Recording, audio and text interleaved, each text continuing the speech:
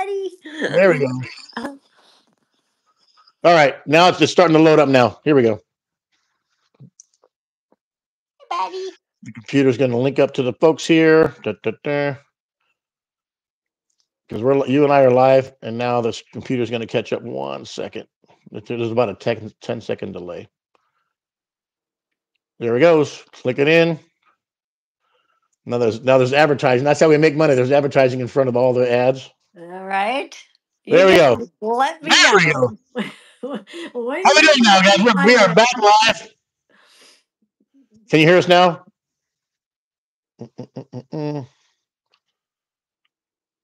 There we go. They can hear us now. There we go. Let's do this all again. Hey, it's Julie Scardina. Thanks for hanging out. Technical difficulties all taken care of.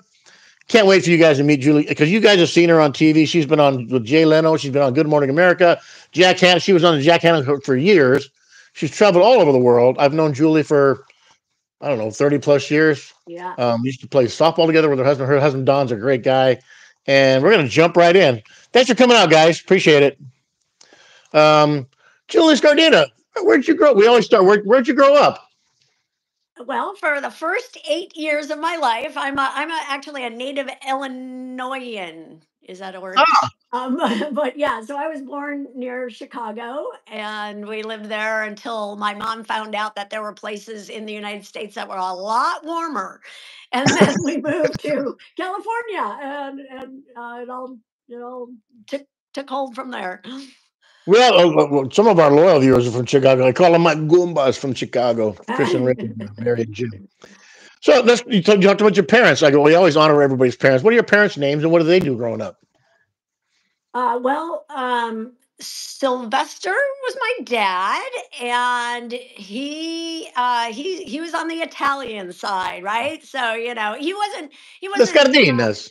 Yeah, but he didn't seem too Italian, but he definitely looked Italian. He was an engineer, and unfortunately, he passed when I was about 12. So I had 12 fantastic years. He was a wonderful person, very intelligent, and kind of probably gave me my interest in, believe it or not, like investments and making sure I did things with money, which is why I was able to retire and enjoy life and do what I wanted, So that's important.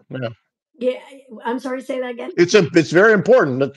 Ellen and I are in the same boat. We had some smart advice when we were younger, and now we're ready to go. I can retire at 59. There you go. That's exactly and it's so important, as you said, to put away money and be prepared for the years when you're not wanting to work. And your mom? My mom is Dolores Catherine Scardina, and she did a fantastic job of raising us after my dad passed. I basically have to give her credit for everything that I've been able to do in my life. She's also an animal lover. So, so I was not super close to my mom until she actually moved in with us. And fortunately, I had about 15 years with her at the end of her life. So she passed about a year and a half ago.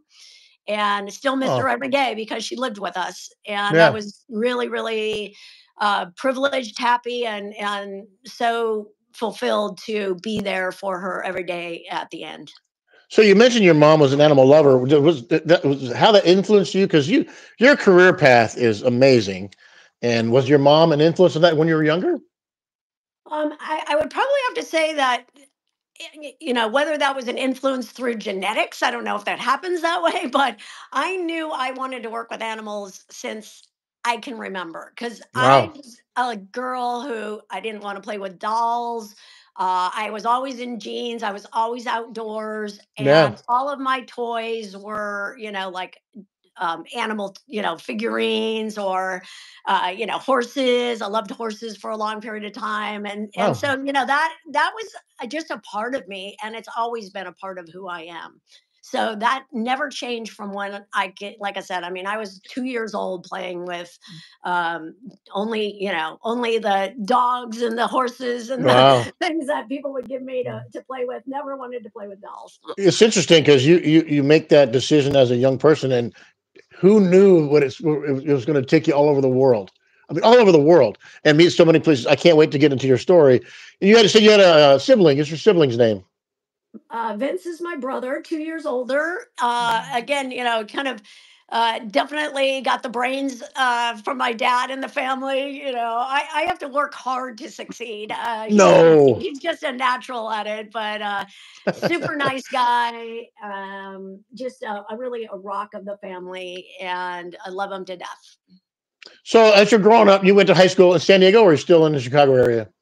No, I went to high school in Agora, which is a place north. I lived in Westlake, Oh, north okay. of LA. Yeah. Yeah. Yep. So, yeah. So Julie and I's connection, full disclosure, Julie and I met at SeaWorld in the 80s. I've been there since 85, and I'm getting ready to call my career. Julie started, what year did you start at SeaWorld? Do I have to admit No, you it? don't have to. You can just say 80 or a decade I'll if you say want to. how about the late 70s? I'll say that. Okay, Yeah. that's okay. That's okay. Believe it or not, I was very young actually when I started. And that's not necessarily a misdirection there, because I did start when I was 19 as a trainer. Yeah, I started at 19 in water quality. I worked directly with her as a young kid, trying to find my way in the world. Didn't know what I was going to do. I got hurt playing Yeah. college baseball, and I said I need to find a career. And I got a job at SeaWorld at some job fair, putting price tags on T-shirts back in the day. And I said, I don't want to babysit high school kids my whole life. And I got Michael Tucker, who you know very well, Yeah. um, got me a job working and get a trade, and I learned from the ground up. And now I'm running the entire department. So things make happen. You make it happen. So Julie spent time with so many animals at SeaWorld, but she also was one of the main killer whale trainers, and she did a lot of the theatrics back in those days. And times have changed, and we've gotten different directions. So talk about your experience at SeaWorld. Oh, well, SeaWorld has virtually been my whole career. I Mm. mean, and even beforehand, obviously, I visited before I worked there. When I visited SeaWorld, I also had visited many other oceanariums, other zoological facilities, and we're talking about, again, the late 70s when I was in college and trying to figure out exactly what I wanted to do. And SeaWorld was the top of the game. They had the best facilities, they had the best care and Yeah, veterinary services and all of that. So basically, I said, I want to work at SeaWorld.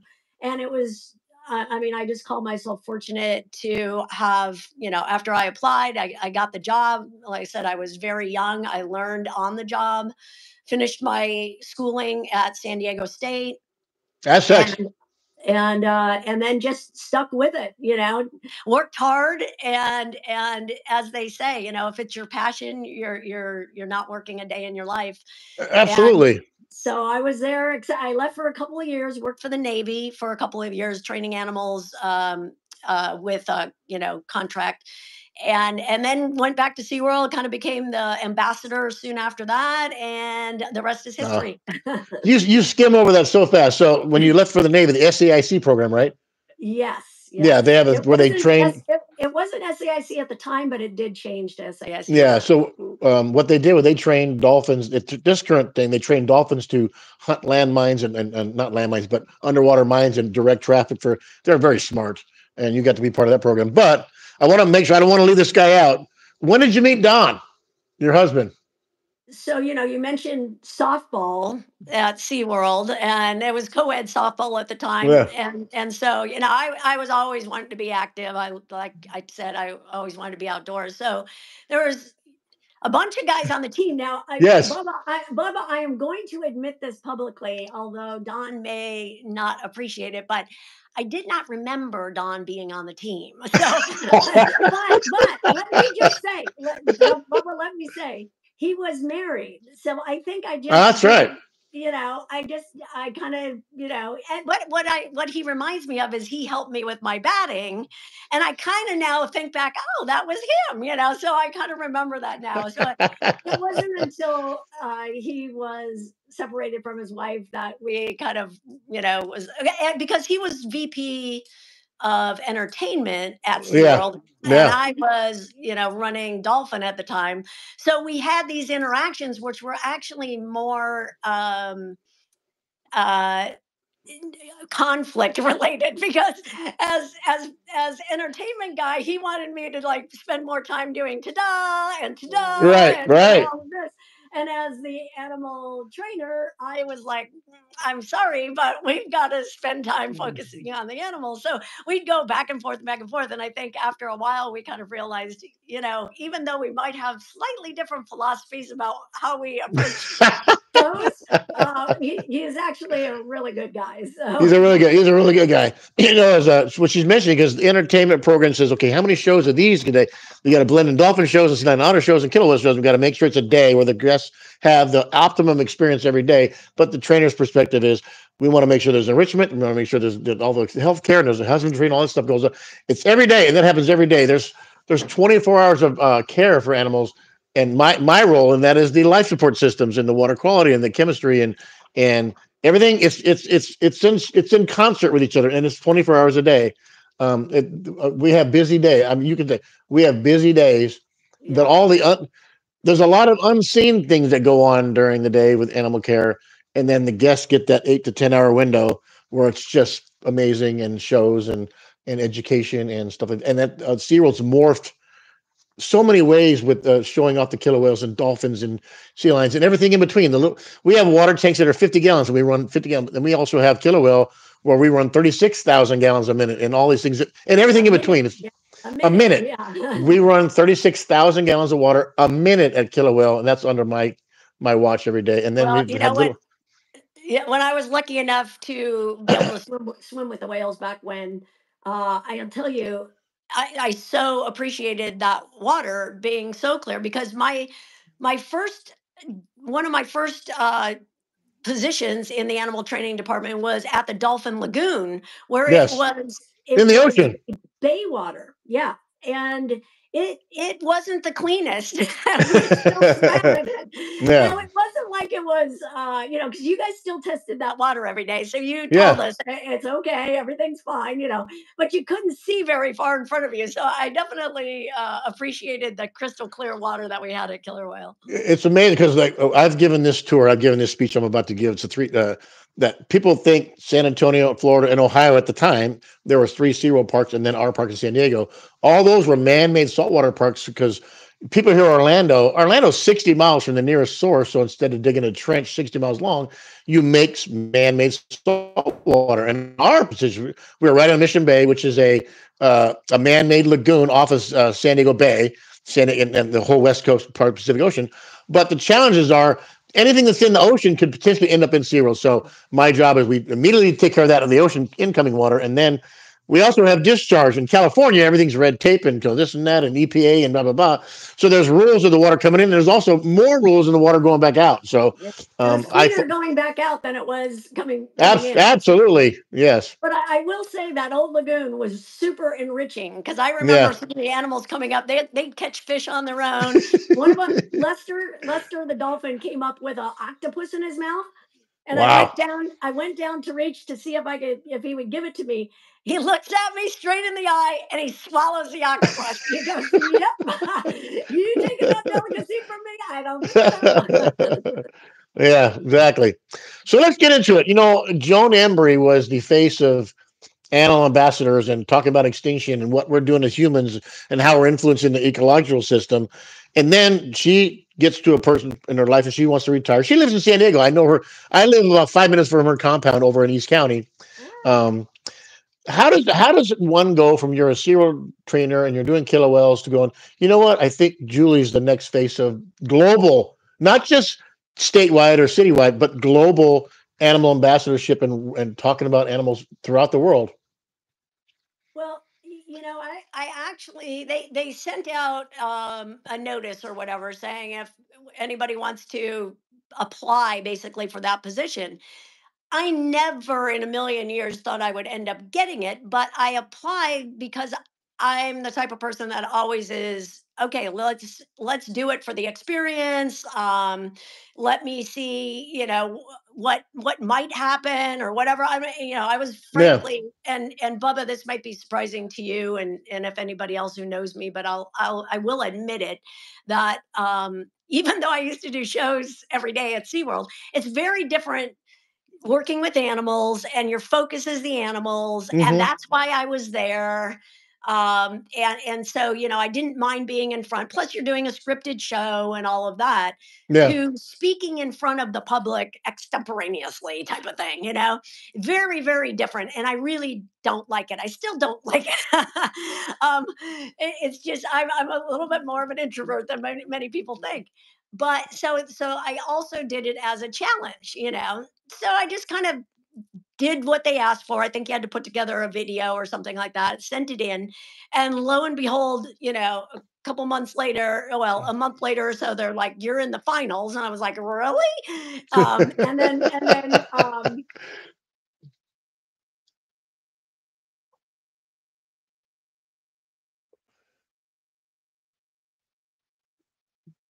Yeah. ambassador, so that's kind of how it all started, and the first part of that was all being on Jack's show, and then getting whatever TV shows we had at the Right. time. We did some Conan O'Brien at the time, and some daytime shows and things like that, and then that all just kind of snowballed. Well, yeah, Snowball is correct because I mean, we all knew you locally, and then next thing you know, a week later, you're sitting on Jay Leno's show and Tonight Show, um, and what's the process like from because you're not going to take a killer whale, but you're going to take a kookaburra or a beaver. Oh my God, a $20 super chat from Doris Curry. Doris, always so great watching your channel, Bubba. Thank you, Hey, thanks, Doris. Thank you Doris. so I don't know much. what that means. I don't know what that means, but thanks, So Doris. she put $20 towards our show in the chat room. Ah, oh well, can I plug something else too? Absolutely. We'll go back to what you were asking, but I run an organization called Mission Wildlife, and it's online, and we basically help organizations that save rescued and rehabilitated animals as well as endangered species anywhere in the world, and any donation helps that as well. So I'm just going to put that plug in right now because we're an all volunteer organization, so none of it is going to me, none of it is going to any of the people who run the organization or do any of the volunteer work. So that's my plug. Is there a link? So Bradley Jones or Chris and Rick, who are my moderators on the channel, can you guys find that link and put that link into the show chat, please? That'd be great. That would be awesome. Thank What, you. say the name one more time. Mission Wildlife.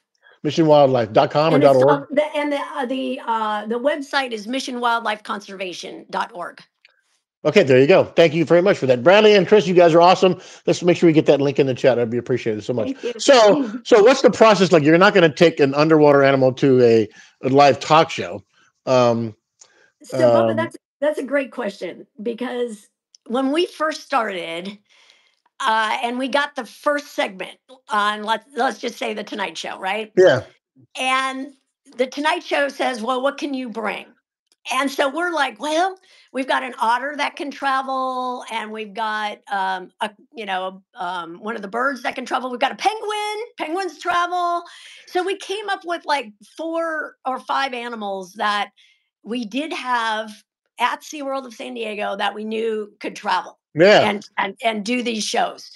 And there's a couple of things that goes along with that. First is, when we show up at the studio, our first time, I asked for rehearsal time, and they said, "Oh, we do rehearsal, a few minutes before we go live." Or well, they weren't going live, but they basically tape live. yeah.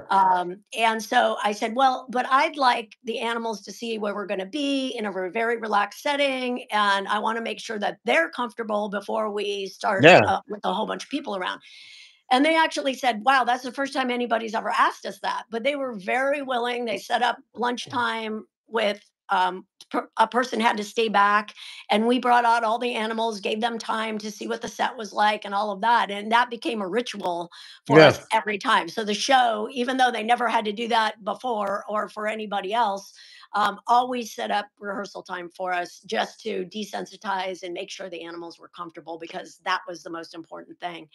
So we took those animals, and then they loved the segment, and they called back in a couple months, and they said, okay, now we can bring, and we're like, we're gonna have to work on this because that was the stuff that we could bring, So we start calling Bush Gardens, what do you have that we can bring? And then that's also when I reached out to Moore Park College, which is the college that I went to for 2 years before I came here. Yeah. And they had, obviously had relationship with the people who were there. They had a few animals that we could bring, and then I reached out to David Jackson, who had an Yes. organization called Conservation Ambassadors, and they had a few animals. So between all of these different resources, we ended up being able to then, start putting together a whole team. Yeah, and you were you had a regular segment on those shows. Maybe not every month, but maybe every other month. You were always on the show, and we did the Tonight Show. We did the Tonight Show with Jay Leno, and I'm not a braggart. I hope I don't come across this way, but I am no, actually very proud of the fact that we are, our messaging was good. Our animals were phenomenal because they were always comfortable. And they would allow us to talk about just about anything. Like, I could get yeah, serious on that show and talk about, the needs for an endangered species and what people could do and all of that. yeah, It wasn't, Jay could pull off the jokes, and the animals were always entertaining, but I didn't need to do any of that lifting. I could just talk about the animals and be myself. So we were on that show 65 times, more than any other wow, person. So we were the most frequent guest on that show. wow, I know, yeah. that's quite a number. And to say Yeah. that, that's Yeah. because you're such a hit. But somebody just made a comment. It was always about the animals. Talk about exposing the world, or at least nationally, in the Jay Leno show, which become, they're still syndicated. They still can go watch Jay Leno shows and see you on there. Um, but it's just the folks see Julie and an animal, but the support team behind the scenes with a tank or a cage or a setting and traveling with a van to an LA show or potentially a New York show or even Jack Hanna show, it's the support team that nobody gets to see. Um, And run, the number of trainers that came along, that's from exciting. SeaWorld or from Busch Gardens or from other Yeah, organizations, we had at least one person for every animal. It was yeah, their trainer, so that again, it was all about the animals being comfortable, and they knew that their trainer was there. I would hmm, work with the animals beforehand so that they knew who I was as well, yeah, if it was an animal that I didn't know already, and so that everybody was comfortable when it came time. And that's why, Bubby, you couldn't tell that there right. was a ton of people back there, helping out and making sure everything was All the years, and I've heard this used all the time, is when a person like yourself or Ken Peters or Robin Sheets or people all the time, they call it developing relationships with your animal, because it takes years of bonding and seeing that person or that animal every day. I've been around a long time, and the amount of work, but like you said, it's a passion. Those people, it's a passion. The guest sees that 8 to 10 hour block, but the work that goes on behind 24 hours a day is we just not. I always go on tangents. A bunch of us just wrote a bunch of testimonials to our corporate office for a project we were working on, and it was an unbelievable read for me, because we head of whales, head of beluga whales and walruses and penguins, and I wrote my testimonial, and I read them all like 3 or 4 times, because it talks about what they've experienced and how they work their day, and it was never about them. It was about the animals that they're working with. It was an unbelievable read. You'd be so proud of the people that you've left behind in the SeaWorld folks that still feel the same way you do now. Yeah, yeah. There are no more passionate people than the people who work with animals. I Yeah, mean, bottom line, I think that it's because you're the one getting dirty and smelly and stinky and working yeah, overtime and late and making sure everything is right for the animals. My motto always was, the animals always come first. Yeah.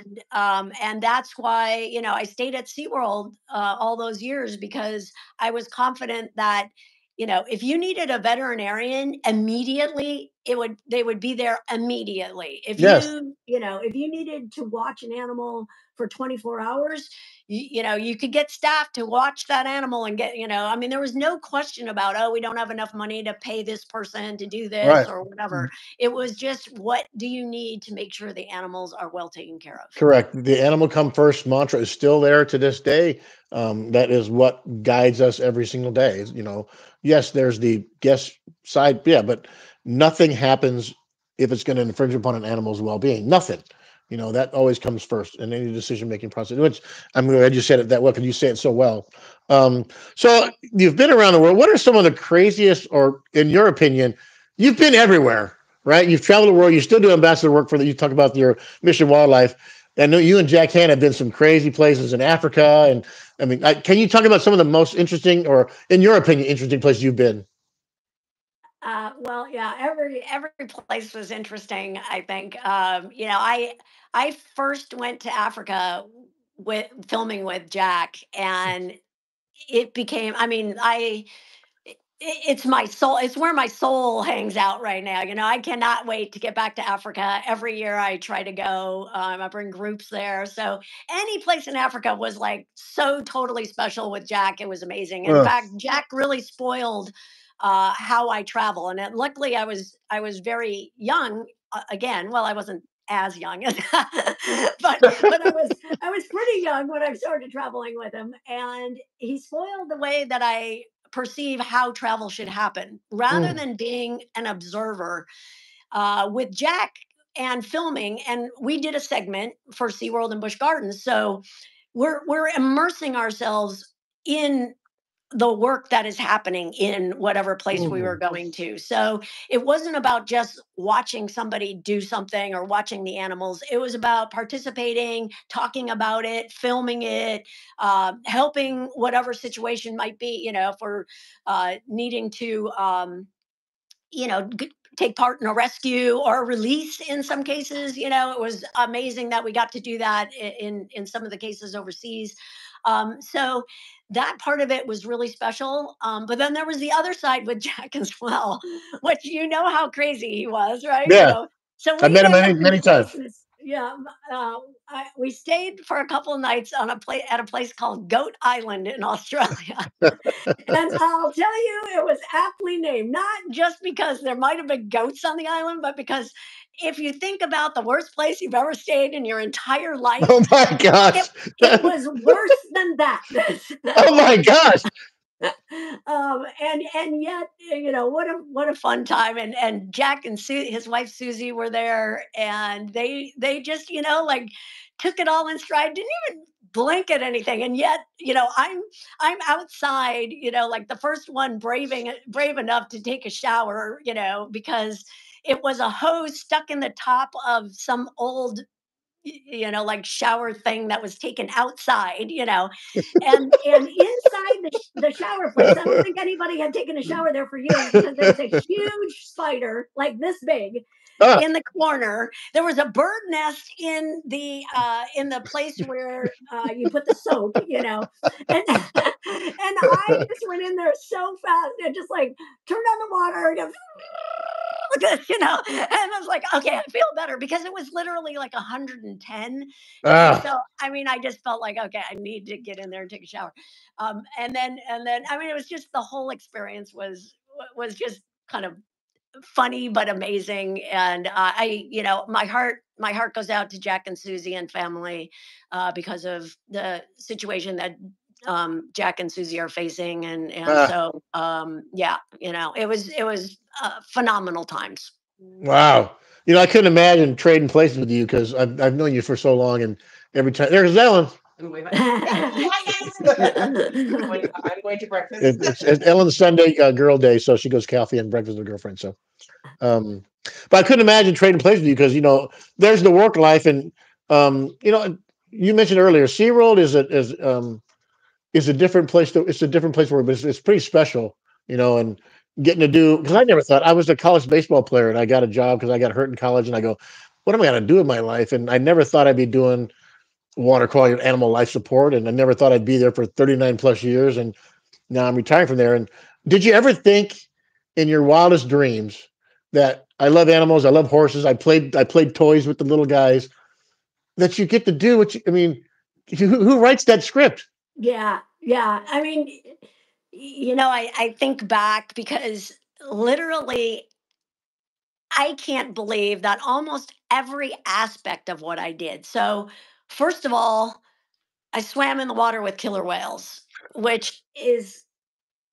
kind of like being an astronaut, like Yeah, how many people get a chance to do that? And now, how many people? I mean, it's probably not going to happen. they never. Um, you know, so to have that experience and have been on the nose of a killer whale who's pushing you through the water, to feel Yeah, that power, to just know that the trust between animal and person, and that you talked about relationship and how important that relationship is. It's still important today, but when we got in the water with those animals, it was critical. I mean, obviously, that was something that told you, is this a good time? How what the mood the animal is in, and all of that. So, I mean, just going through that was phenomenal, and I would have said, man, that's a career right there in and of itself. yeah. But then I got to take animals and go on to Jay Leno, and then I got to travel with Jack all around the world, and then I mean, I think of all the things that I had the opportunity to do, and I'm just so thankful and Mm, grateful, and I'm very appreciative to every person who I worked with at SeaWorld. Um, Even going back to the Anheuser-Busch days, yeah. it was amazing having August and Ginny, have this program that we built with ambassador animals as a front and center program, and I truly truly enjoyed all of those years and every aspect of it. Mom, Pa, Teresa just said, you can see her passion for animals. What a fun career, great interview. Judith DeMille wrote, with all the relationships that are formed. Now, what we haven't talked about was SeaWorld has an unbelievable rescue program. We're already in the 44th, I think it's 44,000 animals we've rescued. We've had situations where we've had the El Nino situation on the West Coast where this was pre-COVID, and I was been around for that, where typically on a beached animal where sea lions first time moms will abandon their babies because then, oh my God, I have a baby. What do I do? And we'll get a couple, 300 a year. Well, during an El Nino, we got 2,000 one year, and like right off the bat. And we modified the entire west end of the park to support 2,000 animals when you normally get 200. Yeah. And the amount of care we flew in trainers from Texas and Florida and worked 24 hours a day. And she mentions it. And then because the goal is to get those back in their natural environment, and it happened by the thousands. But with the USDA input and the Fish and Game who make decisions on those things, there's a whole concerted effort to do exactly what Judith just said there, get them back to their environment. And SeaWorld, and it wasn't a thing where you cared about the money. It was the right thing to do. SeaWorld didn't Oh, care about well, money. it was a huge, huge expense to do Yes, that. It still is. I mean, the yes, rescue and rehab program for years wasn't even known or wasn't even right, talked about. It was just something that SeaWorld and all the people there, I mean, we had the knowledge to be able to help these animals. Of correct. course you're going to help those animals, and nobody ever really talked about it. And then all of a sudden it was kind of like, well, we have a rescue and rehab program, and then you have those years where the thousands of them. I volunteered because, like you said, Yeah, we needed extra help, and I tell you, uh, it was definitely eye opening because you go back there and you see the rescued animals, and you see even when you have hundreds, but when there were thousands of them, and all the thousands. extra pools that you guys set up.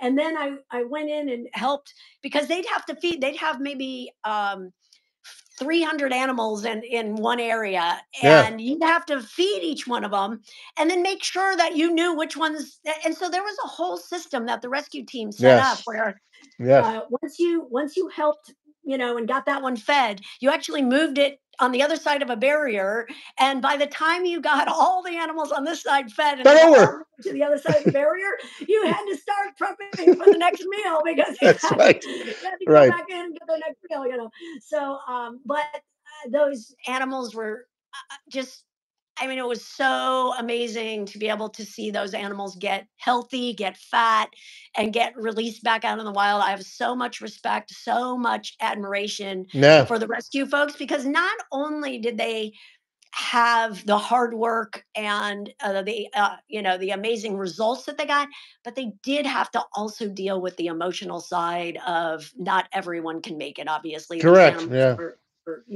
are stranding for a reason, Yeah. and I tell you, I don't know that I would have the emotional fortitude to be able to do that as as an everyday Yeah. job. It's So I tough. my my head has always been off. My heart is always full of gratitude for the people who take that on. Yeah. We'll bring up one high profile rescue, JJ the gray whale. Um, when she's stranded and they brought her into the park. And I remember this day, they brought her in. She was about just a young guy, a female. I don't remember female or male, female. Yeah. Yeah. And she was only 8 feet long, and when we put her in one of the back pools in the back, um, they grow so fast. They're eating, and by the time we released her, she was over 20 feet long, and we moved her from the back pool to the on display pool, which is called Killowell close up pool, and then they released her. It was like almost like an aircraft carrier that had to release her back to the wild, and I mean. They had these things because they grow so fast that the skin pops and regrows and pops and regrows, and they were feeding her hundreds and hundreds of pounds of. Then Cyril developed a natural formula that would mimic what a mom would give a baby calf. The science behind all this, yeah, we're feeding the whale, but the science behind feeding that whale is incredible. And our veterinary staff and all of I remember the JJ Well, team. It was yeah. crazy. And there were scientists from a lot of different places that wanted to come and study that growth Yeah, and see what happened. And we even and I will say the animal care team basically, came up with ways like gray whales feed off the bottom. They scoop up food off the yeah, bottom. So after she was eating on her own and not needing the bottle and all of that, they started just putting hundreds of pounds of food on the bottom of the pool so that she could do what she would normally be doing out in the wild so that yeah. that could prepare her for being able to survive out there. It just it's an amazing to think. I've gotten to see it every day for 39 plus. You got to see it for a couple of decades. um, I was there for about as long as you were. So I worked a exactly. couple of years, but if you put it all together, it was almost 40 years. Yeah. Our mods have shared your link, Mission Wildlife Conservation. They've been sharing your link in the chat, which is great. Awesome. But Thank you. you've retired from Serial. You're not in the TV circuit anymore, but you're still doing it. You're still doing Mission Wildlife. You're still heavily involved because like you said, it's a passion, and you can, like they said, you can tell that Julie is speaking her truth because it's still in. You can tell in your voice that you're still passionate about it. Oh yeah. I mean, and working for animals, meaning working for the benefit of animals and their welfare and species and their survival. It's just who I am. So Mm. there's no retiring from that. I mean, it's just how do I do it now versus how did I do it Yeah, when I was getting paid to do it. And yeah. now I'm finding those ways. Whether it's on teaching. I'm on the advisory board of the emerging wildlife conservation leaders, and we mentor the people who are coming up in the conservation field and give them the skills that they need. Mm. I'm on the board of the National Marine Mammal Foundation, so that we're taking on a lot more in terms of conservation projects. And the group at the National Marine Mammal Foundation is just incredible because they're led by veterinarians.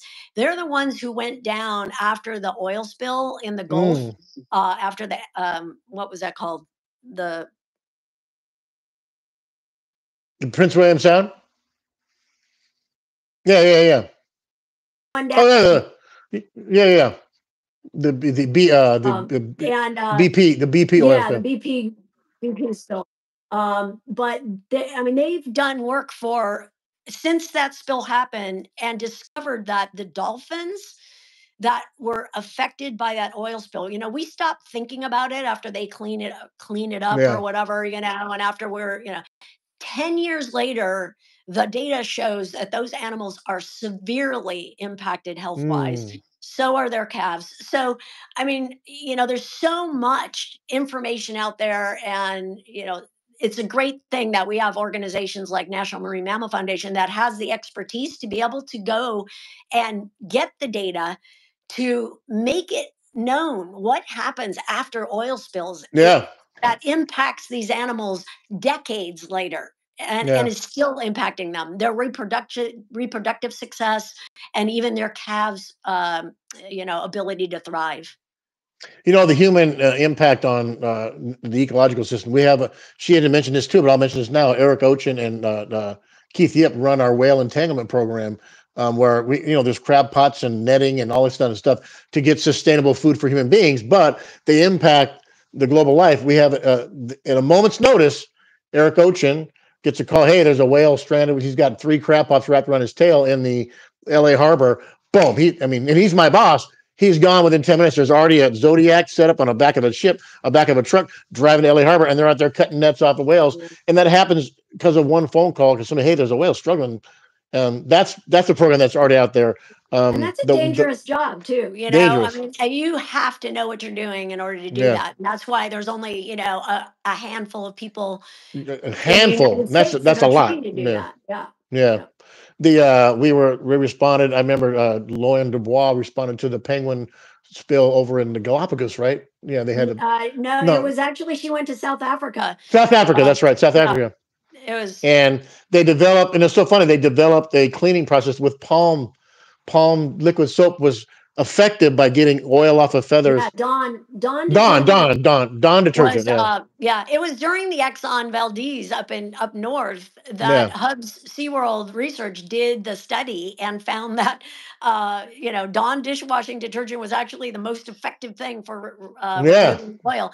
And apparently it still is today because people are Yes, still still using today. it. So, yeah. It's that's a written SOP with using that product. It's amazing, and they've, I don't want to say they perfected, but they have, in a sense, perfected response. And that's all with Zero's input. It's crazy about how much impact we've made just in our guest experience, but globally as far as protecting animals. I mean, I'm so fascinated talking to you today. It's so fun to Mhm. talk to you and share your story. What do you, anything you want to say that's that besides what you said? What's your big words of wisdom to our viewers today?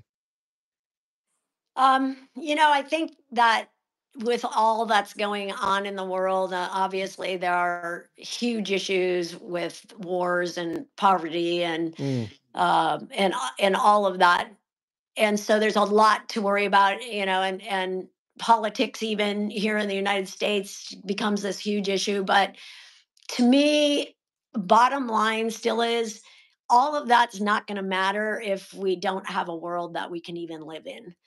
And so to me that comes to doing what I can on a daily basis to make sure that I'm making a positive impact, and that relates to both animals and just the environment in general. But that's also why I'm so driven um, to not only do my part to help other organizations do whatever mm, they can in the area that they have expertise. So, like through Mission Wildlife, we support an organization in Kenya that works hand in hand with the local community. They're called the Waso Lions, the local community, to realize that the lions in their area were decreasing because it wasn't really known by the local people that the lion population had decreased to the point where they were disappearing, and wow. that having lions is still super important to the environment, the balance of everything, to tourism, generally speaking, and bringing in income to Kenya and all of that. So they've done a phenomenal job of bringing together all the local communities along with government, making sure that the population is remaining as safe as possible. And the lion population has blossomed to over Nice. from like 10 animals to over 50, and there used to not be prides, and now there's prides of lions again in this area. And they're just, it's like these types of organizations, it's a small organization, nobody would know who they are, Yeah. but it's a small organization that is making a huge difference in the area where they work. And those are the types of organizations that we can, that we're raising money for, that we give support to, because they're the experts in helping the place that they're taking care of in the world. And then Hmm. we also help local San Diego, rescue organizations, and even conservation ambassadors who gives homes to rescued animals that can't be returned to the wild. Yeah. So there's so many different ways that each one of us can help in our own way, that means something to each of us. And Bubba, just by doing your shows, you're giving back, you're spreading the Hmm. word, and making sure people hear different views, and different aspects of life, and this is mine, and it'll always be mine. Animals are just my passion, and that's never going to change. Well, I appreciate that, and you add me to your commentary, which is humbling to begin with, because I'm all about, my regular viewers know it's about getting people to see every perspective, and we've had you on, we've had coaches, we've had single parents who have gone through struggles, and this whole thing, and it's just, I love people, and I love sharing the human experience, and because we all have a different path, and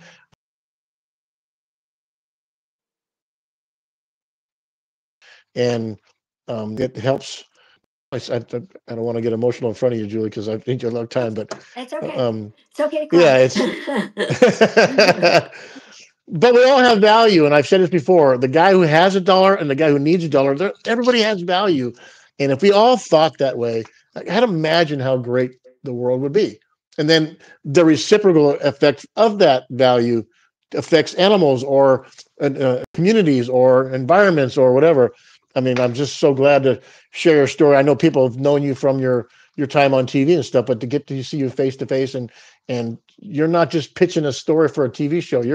You're talking about it because you've lived it, and and you're passionate about it too. I'm so happy to have you on the show today. And any closing words? I can't tell you how appreciative I am today. It's just a pleasure to talk with you. I hadn't seen you in a while, Yeah, but it's I been a think while. just one last thing just going to pitch again is, we do events every year for Mission Wildlife to raise money, and for any car lovers, keep a lookout in the next month or so on our website, because we're going to be doing a car show, an auto show, for the very first time. But Mm. of course, it'll be really unique because we'll have animals there. We'll be doing some auctions and things like that. Oh, and speaking of animals, here comes one of mine. Oh, yeah, oh, she was going to bring this. It was a surprise. This is a surprise for all you guys. This is so cool. All right, hang on just a second. All right, there we go. Hey. Hi, Brisbane. You want to wave? Hi. Wave to everybody. Oh, he said hi. Come on, wave. Hi. You just want to say hi? Okay. This is Just say awesome. hi. Huh? Yeah, hi. He's normally like a super big personality, and now he's being all shy. Aren't you being shy? Yes. Are you being shy? What's his name? This is Brisbane, like the city in Brisbane. Australia. Okay. Yeah, what you doing? Oh yeah. He's 24 years old, but Wow. he's like a 2 year old, because they never grow past that stage of of just Oh, wanting to okay. cause chaos, and not take any responsibility. Isn't that right? Yes, isn't that right? Thank you so much, Brisbane. Thank you, Julie, for coming out today. Everybody in the chat, appreciate all support. We have one more interview next week with the Spanglish Fund, Vanessa, and then we go on a month-long break. Ellen and I, as you guys know, we're traveling to New Zealand and Australia in about a week and a half, and we're going to meet one of our viewers, Kimbo the Kiwi, in Auckland, New Zealand. We're going to see a bunch. We're going to try to document our entire vacation with you guys and show you a bunch of live streams. Trying to go live from Australia at least once. We have a tour of the Sydney Harbor and the Sydney Opera House on a jazz tour. A lot of fun coming up on the channel, and then we'll get back in the Let's Meet series in May. We have a local baker that still wants to show her product. We still have a bunch of people that want to join in. Julie, thank you so much for today. Great to see you again. Thanks for telling your Thanks, story. Bubba. It was a pleasure. Great to meet. Well, meet everybody out there, and everybody have a great week coming up. Happy St. Patrick's Day. Got the green on, guys. Have a great I gotta Sunday. change. Bye, everybody. Thanks for coming out. Thank you, Julie. Good. Thanks, Bubba. Bye bye. Bye. That was so awesome.